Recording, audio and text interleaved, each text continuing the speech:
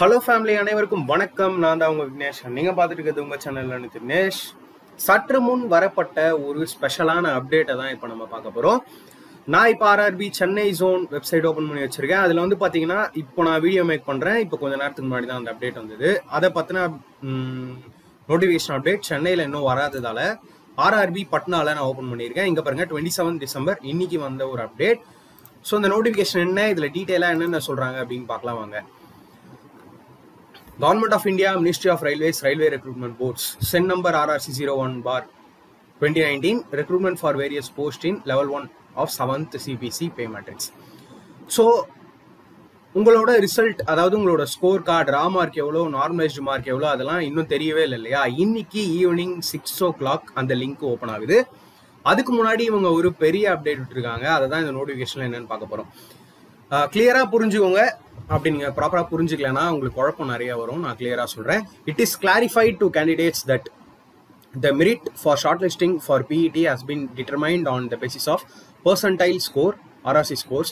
The percentile score of a candidate is dependent on only two values: number of candidates scoring prorated raw marks equal to or less than the candidate, and total number of candidates who have appeared in the particular shift for the particular RRC.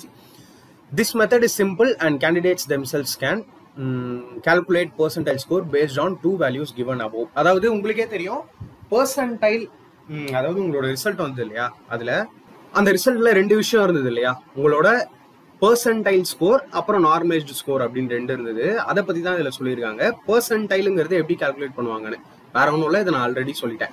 அதாவது பர்டிகுலரா உங்க ஷிஃப்ட்ல மட்டும் எத்தனை பேர் இருக்காங்க, எத்தனை பேர் exam கொடுத்தாங்க, அதுல நீங்க எவ்வளவு மார்க் எடுத்தீங்க, உங்களுக்கு ஈக்குவலா எத்தனை பேர் எடுத்தாங்க அவங்க, அப்புறம் உங்களுக்கு கீழே எவ்வளவு பேர் எடுத்தாங்களோ அவங்கள வச்சுதான் உங்களோட பெர்சன்டைல் டிசைட் ஆகும். அதாவது ஒரு ஷிஃப்ட்ல டாப்பர் வந்து 100% வாங்கியிருப்பாரு. அதுக்கப்புறம் கீழே உள்ளவங்க அப்படியே 90% மேல, அப்படியே 80% மேலன்னு அப்படியே போயிட்டே இருப்பாங்க. ஸோ இதை பேஸ் பண்ணி ஷார்ட் லிஸ்டிங் பண்ணியிருக்கோம் பிஇடிக்கு on the basis of percentile score அப்படின்னு கிளியரா சொல்லிட்டாங்க. இது யாருக்கு? நார்மல் ஓப்பன் கேட்டகரி ஸ்டூடெண்ட்ஸ்க்கு. இப்போ நான் செகண்ட் பாயிண்ட் வரேன். The normalized marks have been used to determine whether the candidate has scored minimum qualifying marks or not. That is, URR in the 40%, EWS 40%, OBC 30%, SC 30%, ST 30%, with 2% relaxation for PWBD candidates. In case of shortage of PWBD candidates against vacancies reserved for them as per qualifying criteria given in para 14.1 of SEN number RRC 01/2019. Also for CCAA candidates, normalized marks have been used to give weightage to NCVT marks, and therefore in their case merit would be decided by taking normalized marks into consideration.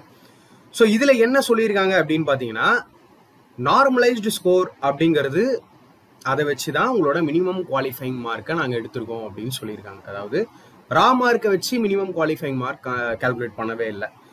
Normalised மார்க்கை வச்சு தான் minimum qualifying மார்க்ஸை அவங்க calculate பண்ணியிருக்காங்க. இதுவும் நமக்கு already தெரியும் இல்லையா, அதை பற்றி சொல்லியிருக்காங்க. இங்க இருந்து தான் முக்கியமான பாயிண்டே ஸ்டார்ட் ஆகுது. அதாவது also for CCAA candidates, normalized marks have been used to give weightage to NCVT marks, and therefore in their case merit would be decided by taking normalized marks into consideration. அதாவது CCAA ஓட ரிசல்ட்டும் PWBD ரிசல்ட்டும் இன்னும் வரல இல்லையா. Open category ஸ்டூடெண்ட்ஸ்க்கு தான் result வந்தது. அந்த ரிசல்ட்லயும் percentile ஸ்கோரை தான் ஃபர்ஸ்ட் போட்டிருந்தாங்க. CCAAக்கும் PWBDக்கும் பெர்சன்டைல் ஸ்கோரை வச்சு ரிசல்ட்ஸ் வராது அப்படின்னு சொல்லிட்டாங்க. என்ன, அவங்களுக்கு நார்மலைஸ்டு மார்க்கை வச்சு தான் ரிசல்ட்ஸ் அப்படிங்கிறத தான் இங்க கிளியரா சொல்லியிருக்காங்க. அந்த நார்மலைஸ்டு மார்க் கூட தான் உங்களோட வெயிட்டேஜ் மார்க் இருக்குல்ல 1/3, அதையும் ஆட் பண்றதா சொல்லியிருக்காங்க. ஸோ கிளியர் ஆயிட்டீங்களா? ஏன்னா உங்களுக்கு பெர்சன்டைல் மார்க்கை வச்சு கால்குலேட் பண்ணா நிறைய பேரோட பெர்சன்டைல், நான் ஏற்கனவே சொல்லியிருக்கேன், நிறைய தடவை சொல்லியிருக்கேன், பெர்சன்டைல் கம்மியாகிறதுக்கும் வாய்ப்பு இருக்கு. நீங்க எடுத்த மார்க் கூட உங்களோட பெர்சன்டைல் ரொம்ப ரொம்ப கம்மியாகிறதுக்கும் வாய்ப்பு இருக்கு, நீங்க உங்க ஷிஃப்ட்ல மினிமமா ஸ்கோர் பண்ணியிருந்தீங்கன்னா. அதனால தான் இந்த மாதிரி தனியா பண்றாங்க. ஸோ இது ஒரு ரொம்ப பெரிய நல்ல விஷயம் CCAA ஸ்டூடெண்ட்ஸ்க்கு. ஸோ மறுபடியும் நான் சொல்லிக்கிறேன், CCAA அண்ட் PWBDயா இருந்தா உங்களுக்கு பெர்சன்டைல் ஸ்கோர் வராது, நார்மலைஸ்டு ஸ்கோர் தான். அந்த நார்மலைஸ்டு ஸ்கோர் கூட உங்களோட வெயிட்டேஜ் மார்க்கும் ஆட் ஆகி உங்களோட ரிசல்ட்ஸ் வரப்போகுது. ஸோ நீங்க எல்லாருமே ஸ்கோர் கார்டு பார்க்கலாம். ஈவினிங் 6 o'clock வரைக்கும் வெயிட் பண்ணுங்க. அதுக்கு முன்னாடி இந்த அப்டேட் விடணும்னு விட்டுருக்காங்க. ஸோ இது ஒரு ரொம்ப பெரிய நல்ல விஷயம். அடுத்து normalised marks R இன்டர்போலேட்டட் marks of the candidate which are determined by using standard mathematical interpolation formula that helps to determine the marks a candidate would have scored had the candidate appeared in base shift, which is again dependent upon the relative performance of candidate reflected in candidate's prorated raw marks along with percentile score. For each RRC, there is unique base shift. Normalization has been done RRC wise. So, இதுவும் நான் already சொல்லிட்டேன்.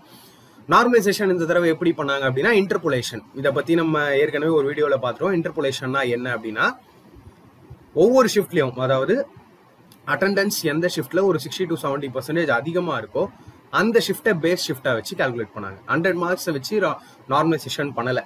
உங்களோட base shift ஏதோ அந்த base ஷிஃப்ட்டில் யார் நல்லா அதிக score எடுக்கிறா, டாப் ஸ்கோர் எடுக்கிறாங்களோ அந்த பேஸ் ஷிஃப்ட்டை வச்சு தான் நார்மலைசேஷன் பண்ணியிருக்காங்க. இந்த பாயிண்ட் வந்து இப்போதைக்கு தேவையே இல்லை உங்களுக்கு, சரியா?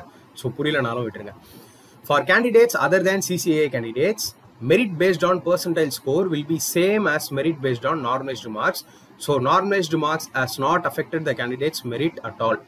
So candidate CCAA இல்லாத கேண்டிடேட்ஸ்க்கு percentile ஸ்கோரும் merit based on normalized score, அதாவது உங்க ரிசல்ட்லேயே கொடுத்துருந்தாங்க இல்லையா, percentile ஸ்கோரும் கொடுத்துருந்தாங்க, நார்மலைஸ்டு ஸ்கோரும் கொடுத்துருந்தாங்க. ஸோ அவங்க என்ன சொல்றாங்கன்னா normalised marks has not affected the candidates merit at all. அதை கிளியராக சொல்லிட்டாங்க. அதர் தேன் CCAAக்கு எனக்கு இப்போ என்ன பொறுத்த வரைக்கும் எந்த ப்ராப்ளமும் இருக்காது, எல்லாம் கிளியர் ஆயிடுச்சு, உங்களுக்கு ரிசல்ட்டும் வந்தாச்சு. Also, if a candidate has appeared in base shift that has been used for calculating normalized mark, the candidate's normalized marks will be same as prorated raw marks, and there will be no change as normalized marks as explained above, or the marks a candidate would have scored at the candidate appeared in base shift. So இது குழப்பமா இருக்கும், நான் clear பண்ணிடுறேன். இப்போ for example base ஷிஃப்ட்டுங்கிறது என்ன, நீங்கள் எத்தனையோ ஷிஃப்ட்டில் exam கொடுத்துருப்பீங்க, அதில் ஏதாவது ஒரு ஷிஃப்ட்டை தான் பேஸ் ஷிஃப்டாக கன்சிடர் பண்ணி அந்த பேஸ் ஷிஃப்ட்டை வச்சு தான் எல்லாருக்குமே நார்மலைசேஷன் பண்ணாங்க இல்லையா? இவங்க சொல்கிறது என்னன்னா, சப்போஸ் நீங்கள் இப்போ வீடியோ பார்த்துட்டு இருக்கவங்க ஒவ்வொருத்தரும் பார்த்துட்டு இருப்பீங்க, நீங்கள் பார்த்துட்டு இருக்கீங்கன்னா உங்களோட ஷிஃப்ட்டையே பேஸ் ஷிஃப்டாக எடுத்திருந்தாங்கன்னா, நல்லா தெரிஞ்சுக்கணும், உங்களோட ஷிஃப்ட் தான் பேஸ் ஷிஃப்ட் அப்படின்னா கேண்டிடேட் எடுத்த நார்மலைஸ்டு மார்க்கும் அவங்களோட ரா மார்க்கும் ஒரே மாதிரி இருக்கும், அவங்களுக்கு எந்த சேஞ்சுமே வராதுங்கிறத கிளியராக சொல்லிட்டாங்க. ஸோ இதை நீங்கள் கவனமாக புரிஞ்சுக்கணும். இப்போ ஃபார் எக்ஸாம்பிள் ஸ்கோர் கார்டு வந்துருச்சு, அந்த ஸ்கோர் கார்டில் உங்களுக்கு நீங்கள் எடுத்த ரா மார்க்கும் சரி நார்மலைஸ்டு மார்க்கும் சரி ஒரே மாதிரி வந்துச்சு, எந்த சேஞ்சுமே இல்லை அப்படின்னா அப்போது நீங்கள் எழுதின ஷிஃப்ட்டை தான் பேஸ் ஷிஃப்டாக எடுத்திருக்காங்கன்னு அர்த்தம். அதாவது உங்கள் ஷிஃப்ட்டில் தான் ஓவராலாக அட்டண்டன்ஸும் நல்லா இருக்குது அப்படிங்கிறது அர்த்தம். ஸோ மிச்ச விஷயங்கள் எல்லாமே பார்த்தீங்கன்னா ஈவினிங் 6 o'clock அந்த லிங்க் வந்ததும் ஸ்கோர் கார்டு செக் பண்ணும்போது நமக்கே தெரியும். ஸோ லிங்க் ஓப்பன் ஆகட்டும், ஸ்கோர் கார்டு வந்தோம்னா இன்னொரு வீடியோ மேக் பண்ணி கிளியர் பண்ணிடலாம். Candidates are advised to refer only to the official websites of RRBs for latest updates on the recruitment process. Please do not be misled by unauthenticated sources. So இதெல்லாம் எல்லாருக்கும் கொடுக்குறது தான். So ஒரு விஷயம் கிளியராக சொல்லியிருக்காங்க, other than CCAA கேண்டிடேட்ஸ்க்கு open category ஸ்டூடெண்ட்ஸ்க்கு percentile ஸ்கோரும் இருந்துச்சு, நார்மலைஸ்டு ஸ்கோரும் இருந்துச்சு. பட் PWBD அண்ட் CCAAக்கு டெஃபினட்டாக percentile ஸ்கோர் இருக்காது. இது நான் ஆல்ரெடி எக்ஸ்பெக்ட் பண்ணதான், ஏன்னா percentile ஸ்கோர் கம்மியாகிறதுக்கு உங்களுக்கு வாய்ப்பு அதிகம். ஸோ வேற ஏதாவது டவுட் இருந்ததுன்னா மறக்காம கீழே கமெண்ட் பண்ணுங்க. இன்னைக்கு evening 6 o'clock score card link open ஆகும். ஸ்கோர் கார்டு லிங்க் ஓப்பன் ஆனதும் மற்ற விஷயங்கள் எல்லாத்தையும் டீட்டெயிலாக தெரிஞ்சுக்கலாம். ஸோ அடுத்த வீடியோவில் நான் உங்களை மீட் பண்ணுறேன். Thank you friends.